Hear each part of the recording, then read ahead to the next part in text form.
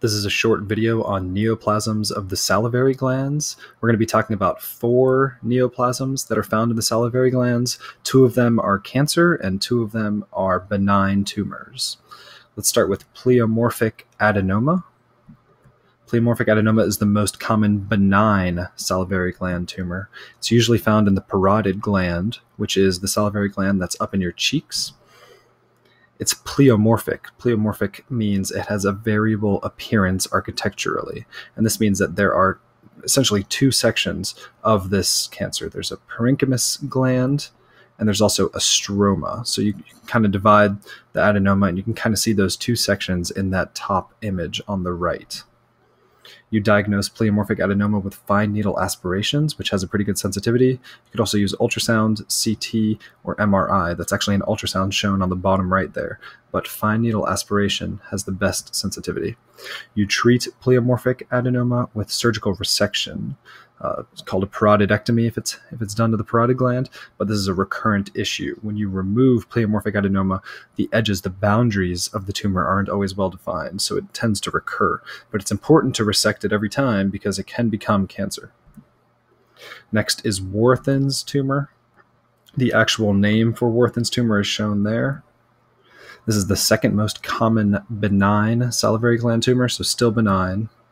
Also usually found in the parotid gland. On histology, you see germinal centers, cystic spaces, many lymphocytes on histology, and you also see nuclei that have condensed chromatin. This is called pycnotic nuclei. This disease is associated with smoking and is usually found in older people. Tumor is slow-growing and often painless. This is Warthin's tumor. Next is Mucoepidermoid carcinoma. This is the most common malignant salivary gland tumor, so this is cancer. Usually starts in the parotid, can also be found outside of the salivary gland. On histology, you see mucinous cells and squamous cells, kind of like the name would imply. Mucinous cells, epidermoid, squamous cells.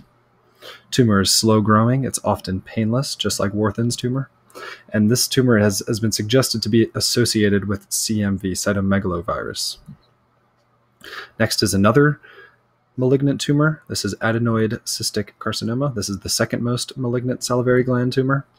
This one's common in the submandibular gland. So if there's a tumor in the submandibular gland, it's most likely adenoid cystic carcinoma. It can also involve other tissues. This one's also slow growing, and it tends to have distant metastases as far as the breast, the trachea, the sinuses, could be in the brain and the lungs. Treatment for this one is also surgical resection. Radiation usually follows that surgical resection. This has been a summary of 4 neoplasms of the salivary glands. I hope it was helpful.